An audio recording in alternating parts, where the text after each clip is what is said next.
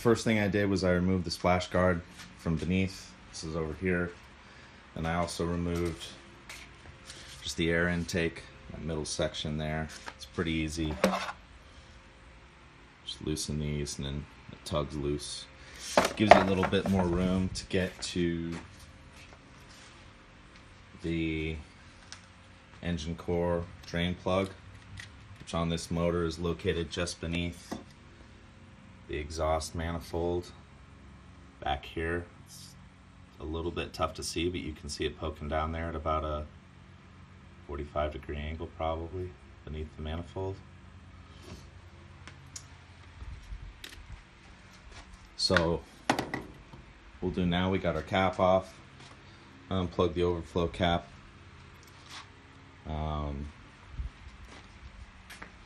We're just gonna, there's a little pitcock down here at the bottom edge of the radiator. You can see it here.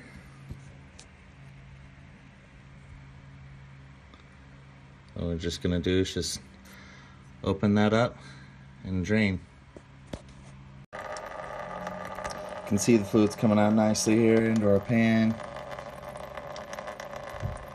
One thing that's important is I did let the car cool all night. A lot of people say maybe an hour or two is probably the minimum you should do. I just let it cool all night just to be safe. Really rather not burn myself. We're gonna wait until this is done, and I'll also show you how to drain the heater core. Let the car cool overnight after driving yesterday to pick up a couple supplies, one of which is the long life Toyota Antifreeze. It's probably the one you want to use, but from what I've read, you know, there's a lot of other brands that do just fine. Really, at the end of the day, I'm not sure it's going to make that much difference. So we've been draining here, I want to say about 10 minutes. This is still going, so I'm going to give it a little more time. Okay, so we're about to drain the heater core. Now this is my solution for this. The spigot this runs from is going to be 3/8 inch, so I just bought some stretchy tubing here. It's a little expensive. I think I paid $3 something a foot and I got 3 feet. This is sort of what lack of planning gets you, but you know, still save a lot of money compared to taking it to the shop. So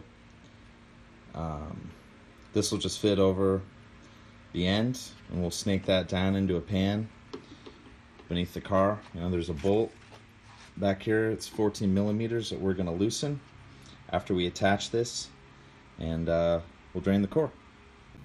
Alright, I've placed my vinyl tubing on the drain plug from the heater core. You can see it back there where the light is shining. So that tube just descends down under the car.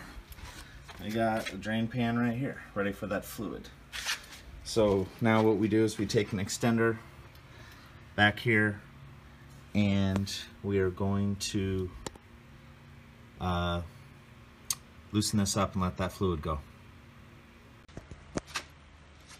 Alright, so after loosening that bolt, now we've now got a nice flow from our heater core into our pan here. You can see this is not a small amount of fluid. So this is all stuff that would have been stuck in the engine if we hadn't gone through this extra step. Alright, so with the help of our funnel here, after we're done draining that heater core, I disposed of that fluid in a different bucket. I keep this tube connected just to verify that that is still closed. I tightened it reasonably well, but just double checking here. I went and filled a radiator with distilled water. Got about 2/3 of this, which should be right in order to fill everything up. So now what I need to do is put my air intake back in there, get everything connected, start up the engine, let her heat up for about 10 minutes at max heat, and we'll come back. Alright, so after I was done draining the heater core, I filled with water and noticed that this spring came detached. I looked down and it was actually in the top of the radiator, so I was lucky to be able to fish it out. Just keep an eye out for that. These caps get worn out. What I did was I just went and got a replacement one. Tied her up here. So we're all full with the replacement distilled water. Now we're gonna go start up the car.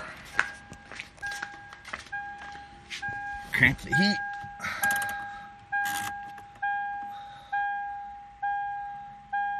Start up the car and crank the heat. That's fine.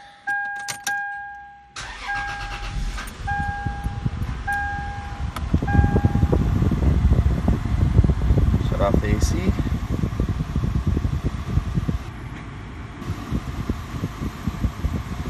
Let this run for about 10 minutes. So now our temp's starting to climb a little bit, it looks like. And now we can see our temperature starting to get up towards about midway there, which on a warm day like today, that'd be where it'll sit. Alright, so what I wanted to do now is really just kind of total up what we did during the whole flush procedure today. And up top here we've got some basic math, just 4 quarts per 1 US gallon and then 128 ounces per 1 US gallon. So by virtue of that, we've got, 1 quart is 32 ounces. After completing all the steps today, I added 1 gallon, the entire container of the Toyota Red Long Life, which is 128 ounces. And then I measured this out. It was 3 containers of 32 ounces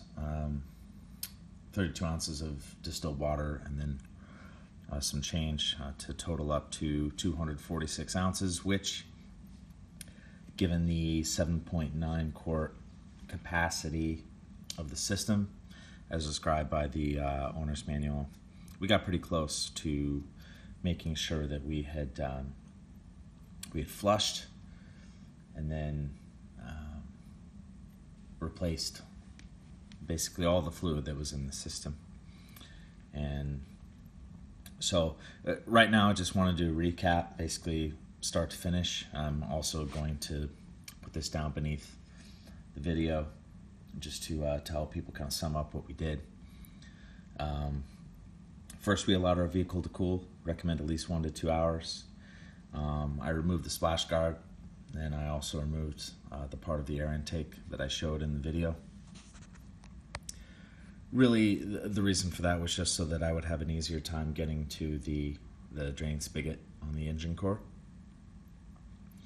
After that, just placed a drain pan beneath the radiator, opened the pitcock and allowed all the fluid to drain. I recommend not taking the pitcock entirely out unless you want to have a little bit of a mess on your hands, because it does come out pretty fast.